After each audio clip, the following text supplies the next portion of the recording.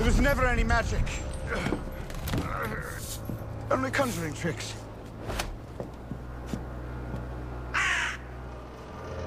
The simplest involved paying people off, like the prison guard who pretended to be possessed outside your cell.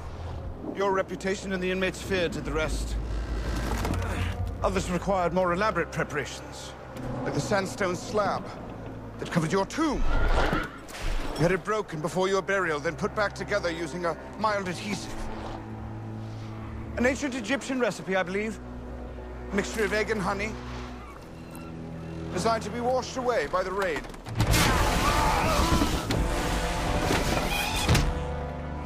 Holmes! Arranging for your father to drown in his own bathtub required more modern science. Very clever of Reardon to find a paralytic that was activated by the combination of copper and water, and was therefore undetectable once the bathwater was drained. It might have been quite a challenge for me had he not also tested it on some unfortunate amphibians.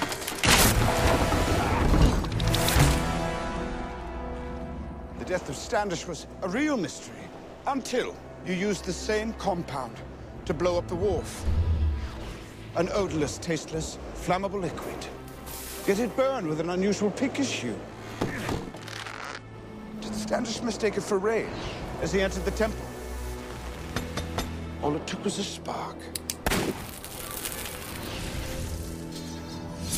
A simple rigged bullet in his gun. Ingenious. Like all great performers who saved your pièce de résistance for the end. A chemical weapon distilled from cyanide and refined in the bellies of swine. Had it worked, your followers in Parliament would have watched unharmed as their colleagues were dying around them.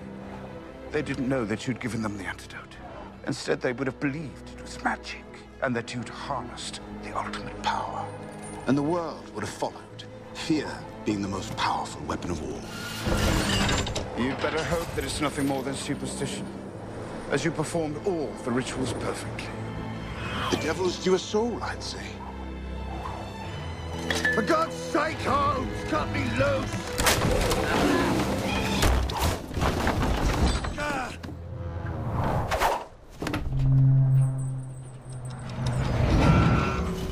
First, the world will see you for what you are. A fraud. Then you'll be hanged. Properly this time. It's a long journey from here to the rope.